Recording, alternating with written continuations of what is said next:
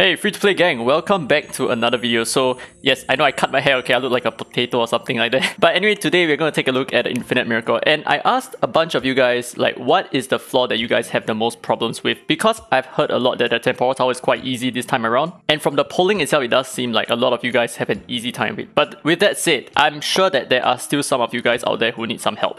And I accidentally blew through floor 25. I know some of you guys actually mentioned that you wanted help with floor 25, but unfortunately, I kind of cleared it when most people were complaining about floor 45 and floor 30, so I just went all the way to floor 30, and then people started coming in with like needing help on floor 25, so I'm truly apologetic about that. I'm so sorry that I went past it, but the simple way that I would approach this, given the cage fighting buff over here, is I would just bring straight up DPS Espers, just nuke them down really hard, really fast. So bring Espers like Dahlia, bring Espers like Clara if you have, or bring Espers like Essenath to just take the first turn to deal all the damage, right? You do not want to control them, you do not want to stun them, you do not want to freeze them, you do not want to petrify them. You can use silence, you can use taunts as well, those will be fine, and you can also AP control. That's about it. Anyway, for the rest of today's video, I want to talk about floor 30. Now, you are taking a look at this team, and what you might instantly notice is, yes, there is number one as the Gaius over here, but number two, most importantly, is the typing. So they have quite a neutral typing in terms of like if you're using a wind type Esper, you are going to be able to deal with them really easily. And taking a look at the temporal disturbance here, Bloodlust, enemy attacks reduce the target's HP cap.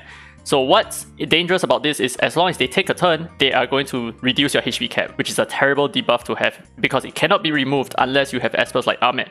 Now the thing is, I'm not going to use Espers like Ahmed because that is just straight up cheesing this floor. So instead, what I'm going to do is I'm going to focus on the strategy around dealing with a floor like this, which is basically just bring a wind type Esper that does not allow the enemies to take a turn. And with that, well, definitely not this team. So you have Longmian here who is a wind type controller, you have the White Twin here who is also a wind type controller, and this guy is just here for a little bit more DPS just to clear this a little bit faster. And you have a buffer who also heals, and you have a cooldown reducer as well. So I think this should work, but let's test this out. Okay, so ideally what you want to do is to just drop all your controls at the start. Just make sure that you try to control them as much as possible. So obviously there are going to be some problematic ones, like all these Inferno types, right? So what you want to do is to get them out ASAP. So we are able to do it with our Black Twin because our Black Twin is able to use his third skill due to the White Twin over there. And Unky is going to be really good for reducing our cooldown. So as you can see over there, we are doing a perfect job about it. So what we're going to do now is we're not going to be too bothered about the Li Guang. I don't think she's that dangerous. So we're just going to get rid of the Taylor in one hit, like so. Or well, rather your objective is probably to do something like that, right? And obviously we need a little bit of heals to make up for it. But obviously if some of you guys may need a little bit more healing than I do, then definitely do not bring a character like Suhua. Definitely bring something else with a little bit more healing power. Let's say you have a Clara, let's say you have a Hengria, you have an Essenath as well. Those are really, really strong choices.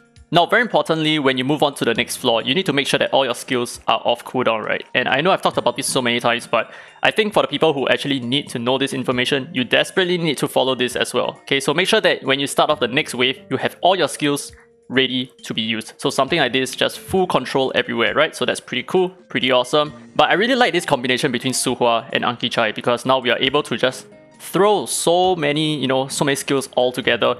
Because my White Twin is on Ocean Waves, Longmian is also on Ocean Waves, and that is going to cycle all their skills very quickly, especially alongside with the Unky over here. And the White Twin is just superbly powerful at controlling the enemy over here. And now we progress to the boss wave. So let's see what's up. Okay, so they are not very speedy, right? So I think their speeds are about around 140 maybe, I'm not actually very sure. Not very fast, right? So we're going to do the same thing, just try to freeze everyone.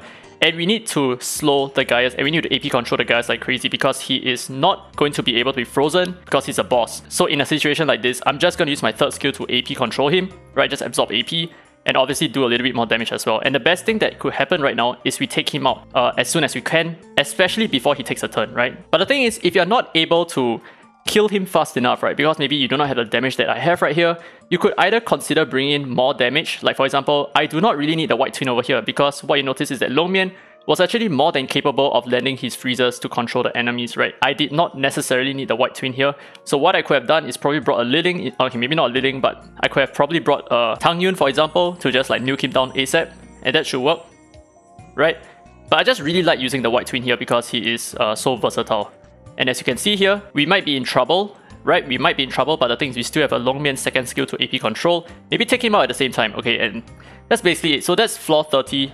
done well just like that. And obviously I have a much stronger relics than probably some of you guys who need help on this floor. But like I said, I'm playing a little bit more YOLO. You don't need to play so YOLO like me, right? You can definitely replace Unky, you can replace him with another healer, you can replace him with maybe some other buffers as well. Some other kind of, well, immunity buffer might work, but the thing is, this debuff here bypasses immunity buff. So immunity might protect you from some other debuffs, but not the Bloodlust effect. So that about sums it up, and that's basically Temporal Tower level 30.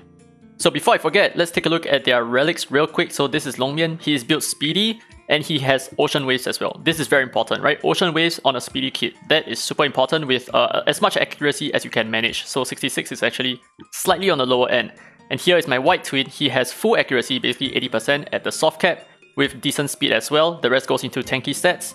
And here with the black twin, speedy but built with a DPS kit. So he has 70% crit rate, which is good enough because of his third skill, which grants himself a 30% crit rate buff. And he's not on Ocean Waves, but I think Ocean Waves work really well for him as well. And here is Suhua, just extremely speedy, right? As fast as you can. And I did decide to give her more accuracy because of landing some attack debuffs, but this is not so much for Temporal Tower, it's more for like Chronos, for example. And then we have Unky, who is also speedy, but I believe that I might want to reduce his speed a little bit more just so that he's the slowest Esper on the team, which means that when he takes his turn, he's going to reduce the cooldown of everyone on your team because Suhua went first with the attack buff, and then the fourth Esper would then supposed to be my black twin, which he would then follow up and land the cooldown reduction. Although I do feel like given their speeds over here, I do feel like the black twins should have been moving first. I'm actually not very sure about this. Oh, the problem here is because I'm using a speed lead. So the thing is, because I'm using a speed lead, even though the black twin has 200 speed, which is the same as Unky over here with 200 speed, because the speed lead comes into effect, Unky has the higher base speed, which means that he would then get a fractional amount more speed, and therefore Unky is actually the fourth Esper to move and not my black twin. But ideally you want your Unky to be the last Esper to move, so I'm actually going to reduce his speed after this video. Actually, maybe I should show you how this works right now, right? So this is going to be a lot more interesting. So first, we are going to start off with our attack buff, and then we're going to land our freeze. And if not all of them are frozen, I will just use my second skill to ensure the stuns. Okay, great. So now they're all stunned, and now we can just like maybe knock out one of the black twins here, like so. And what we can do is, because we have Unky, we are then going to reset everyone's cooldown. Look at that, cooldown reduction all the way. So as you can see here, our second skill is almost ready. And this is how we are going to cycle through all our skills very quickly. So that's why I like to use Suhua with Unky. It's kind of like an OP combo in my opinion, because the cooldowns are all super low. I forgot my outro. Anyway, if you guys enjoyed today's content, don't forget to leave a thumbs up. It really helps the channel, and subscribe for more Dislyte content. Now with that said, this has been Free to Play. And as always, I will see you in the next video.